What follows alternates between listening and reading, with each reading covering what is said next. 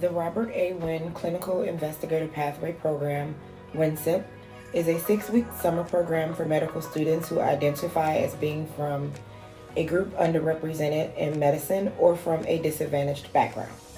The program is a service learning externship in community-based clinical research sites, and the University of Illinois Cancer Center, part of the University of Illinois Chicago, is among the sites. The program is designed to expose medical students to clinical research, community engagement experiences, and leadership development. The program ends with a culminating event where the students present their research.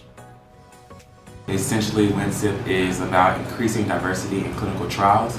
Right now, I am working on editing a protocol for my research project that I'm working with my PI on. It's essentially retraining an AI model to be able to look at a low-dose CT scan and predict your risk of developing lung cancer within the next 1 to 6 years.